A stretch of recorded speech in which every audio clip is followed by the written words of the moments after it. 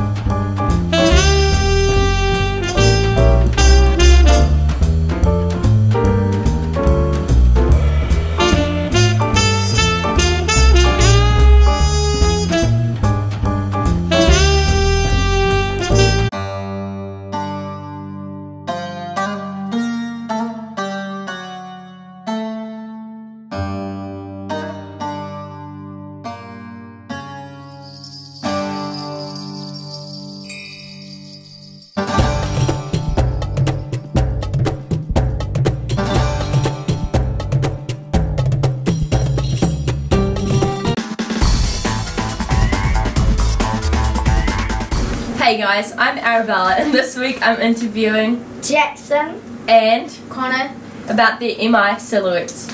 Connor, what are these? These are our multiple intelligence silhouettes. Jackson, what do these tell us about you? They tell you our greatest strengths. What are your greatest strengths? My strengths are nature smart, people smart, and body smart. My strengths are art, maths, music, and nature.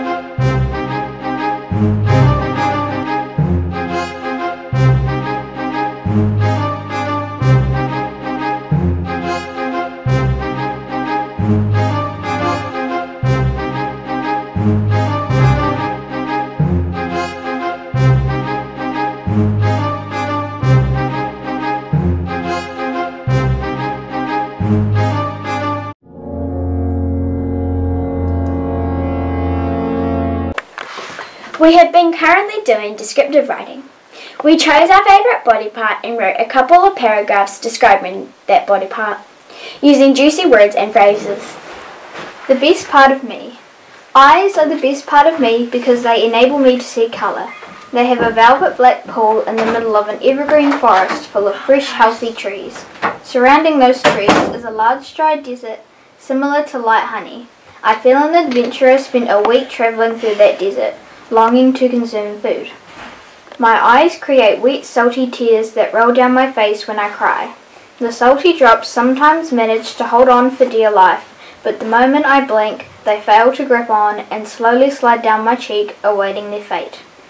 Moonlight reflects off of my adventure-waiting hazel eyes. It makes the trees in my eyes glow a beautiful light shade of khaki green, making it seem like the sun is shining down on the world inside of them. There are the reasons that my eyes are the best part of me. Best part of me. Eyes are the best part of me. My eyes sparkle in the ebony curtain of the moonlit sky. My fluttering hazel eyes light up in the morning sunshine.